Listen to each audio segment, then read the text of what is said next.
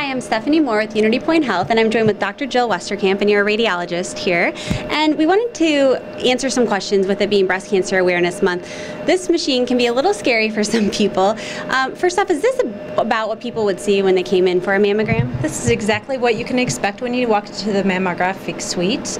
You can see the machine and the paddle and the bucky. The woman would be standing at the machine, facing the machine, and the technologist will walk her through the whole thing. It's a very easy thing to do. A lot of women will think, ouch, is this going to hurt? What would you tell them? I would say it's not that uncomfortable. It's a little taut, but it doesn't last very long.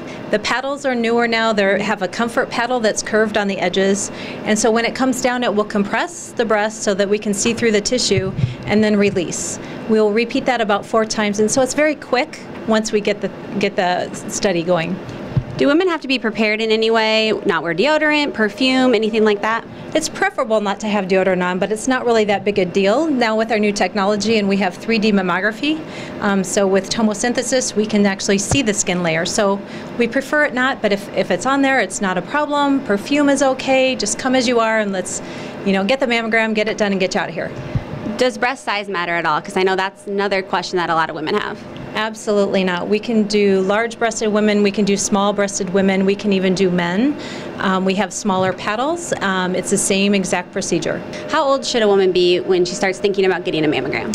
We strongly believe that every woman should be getting a mammogram at age 40. And by the word we, I mean all of the people that are involved, the surgeons, the radiologists, OBGYN, we're all involved in the care of women and breast cancer.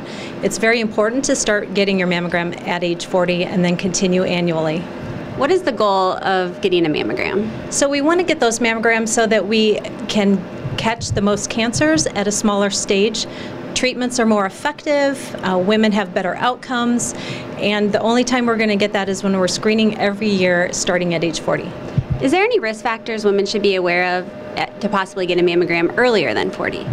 So some of the risk factors that we think about are women who have a family history, and we think about that a lot, and genetics is a very important risk factor, and about 10% of the population have that. Everybody says, I don't need to get a mammogram because it's not in my family, but really 75% of breast cancers that we diagnose are in women who do not have a family history. So there's things that we cannot change, like when you start your menses before age 12, if you go through menopause after age 55, those are some risk factors. Your family history, your genetics, you can't change those. But weight, you can change your weight, your exercise level. Those are things that can improve your risk. Perfect.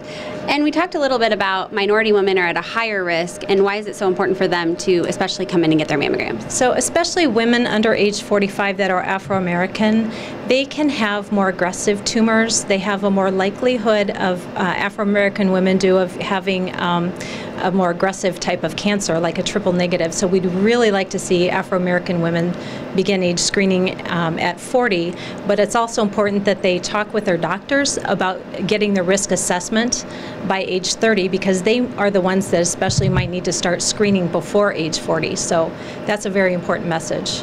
You talked a lot about this risk assessment. Is that just an easy thing we can log on and analyze our own risk assessment? Absolutely. There's a website that women can go on, and very easy to calculate.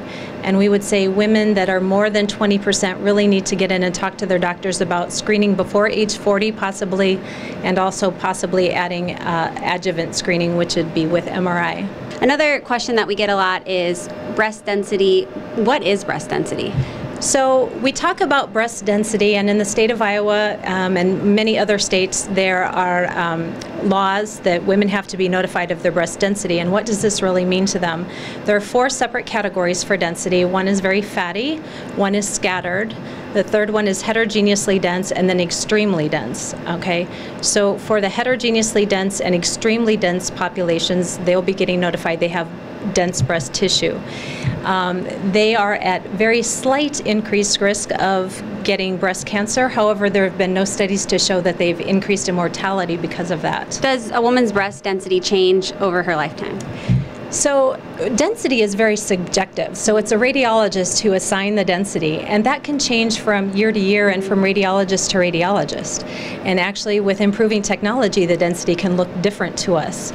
But weight can change your density, and your exercise, your hormonal status, and age can also change with density over time.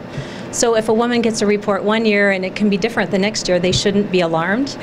I just really want to encourage everyone to get out there and get a mammogram once a year. Starting at age 40, we all have been affected by breast cancer, either by ourselves, within our family. We have a girlfriend, mothers, wives, friends. Everybody knows someone with breast cancer, and it's really important to get the mammogram starting at age 40 annually, because then we can catch it when it's early and we have a better chance of curing it, and that's how we decrease mortality and death rates.